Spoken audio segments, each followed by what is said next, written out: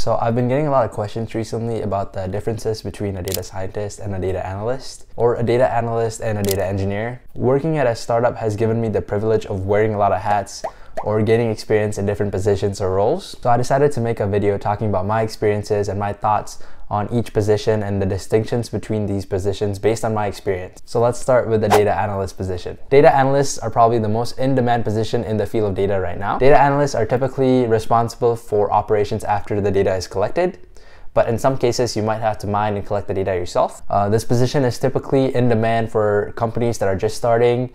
They go for data analysts over data engineers and data scientists because the data they have might not be too big, and they want a more broad and flexible role that can do a little bit of data engineering and data science so that they can save money and get the most return of investment. In my opinion, the main role of a data analyst is to look at data from multiple angles so that they can form insights and build dashboards or presentations or report to present and share those insights to their stakeholders or managers, supervisors, can then make data-driven decisions based on those insights. Some of the things you might have to do as a data analyst includes, cleaning the data, mining the data, manipulating or transforming the data, and analyzing the data so that you can visualize it later and present that data. Data analysts usually do descriptive analysis, which focuses on the facts at hand based on the data we already have. Although programming knowledge is not mandatory for this specific position, it is highly recommended and encouraged. In fact, I encourage everyone to learn a little bit of programming because it's really useful in this modern day and can definitely be applied in any field regardless if it's in the data field or other fields in the tech area. For a data analyst specifically, I recommend learning SQL, Python, and R. These three languages are highly translatable and transferable to other fields like data science and data engineering. They're also the most used languages within the field. Most of the work you do as a data analyst can be done with business insights tools like Power BI, Tableau, or Looker. Other analysis can be done with Google Sheets and Microsoft Excel. In my opinion, curiosity and effective communication are essential skills to excel in this field. Now, a lot of you might be curious about the salary of a data analyst. I can't give you an exact number, but I can give you an average based on data from Indeed.com and Glassdoor, and that average is about $70,000 a year. The threshold to become a data analyst is less formal. You do not need a degree or a certification.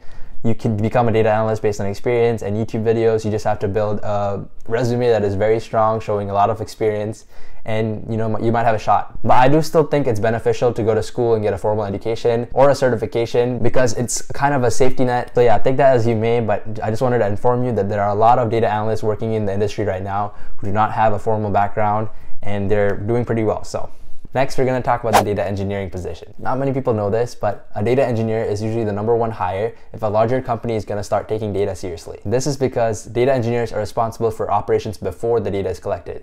They're going to have to gather all unstructured data, clean it up so that data analysts and data scientists can make use of that data and make useful and actionable insights based on that data. Like I said before, data engineers are responsible for gathering, maintaining, and organizing the data. They work with a lot of unstructured data to make data pipelines for data analysts and data scientists to use. For a lot of smaller companies, cloud-based data storages like Amazon Redshift or Google BigQuery can do a good job and replace the need of a data engineer altogether.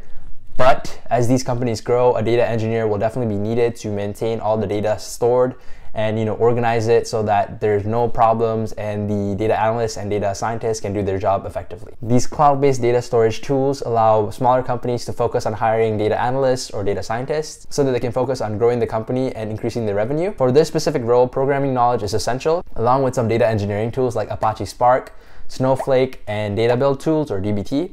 The average salary for this role is about $130,000 according to Indeed.com. Unfortunately, for a role like this, it usually requires some formal education or a lot of experience, so the barrier for entry is a little higher. Lastly, we're going to talk about the data scientist role. According to the Harvard Business Review, this is the sexiest job of the 21st century, so a lot of you might want to lean towards this niche. If you're interested, I made a couple videos talking about what data science is and how to get a data science internship. I'll link them down in the description below if you guys want to watch. Now, data scientists tend to have similar roles to data analysts, but there definitely are distinct differences. I like to think of data scientists as specialized data analysts. Data scientists tend to be able to filter out all the noise in the data and focus on what questions are worth investigating or could produce significant results based on statistical signals. So just like data analysts, they can do descriptive analysis, but on top of that, they can also do predictive analysis. They do that by using machine learning and big data to make predictions about the future using historical data. The threshold to become a data scientist is higher than that of a data analyst, it usually requires higher education like a master's degree. However, if you've been a data analyst for a long period of time and you know a little bit of machine learning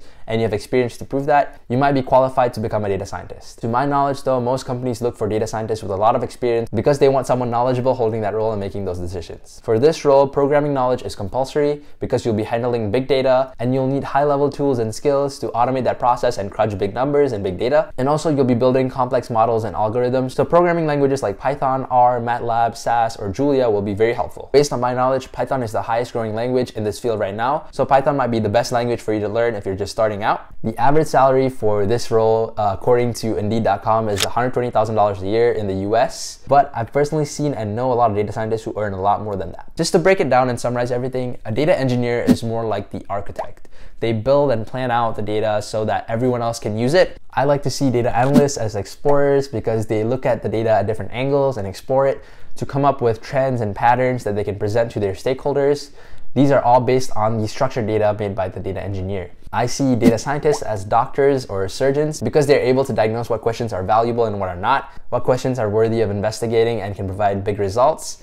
And they're also specialized in machine learning and other complex statistical techniques that help them create or form these predictive analysis models, which ultimately makes the company grow and make good decisions. From my experience and what I've learned in the field, data analyst is most in demand compared to data engineering and data science. Obviously, there's a lot of overlap in these three roles, but I hope this video managed to highlight or show some distinction between these three roles. If you're just getting started and you're unsure of what to do, my advice is to explore and learn the skills required for all these roles. Even if in the future you end up specializing in a role like data science, the other skills you learn like DBT and data engineering skills will definitely help you by giving you perspective so that you can answer your questions more effectively, more efficiently, and gives you a different angle or perspective to look at. So learning all these skills will definitely be beneficial to you. Anyway, I hope this video gave you some insights on the differences and similarities between these three roles so that you can excel in the field of data. If you guys have any suggestions of what video you want to see next or any questions you'd like to ask, feel free to leave a comment down below. I'll try my best to answer every question. So thank you guys for watching and I'll see you in the next one.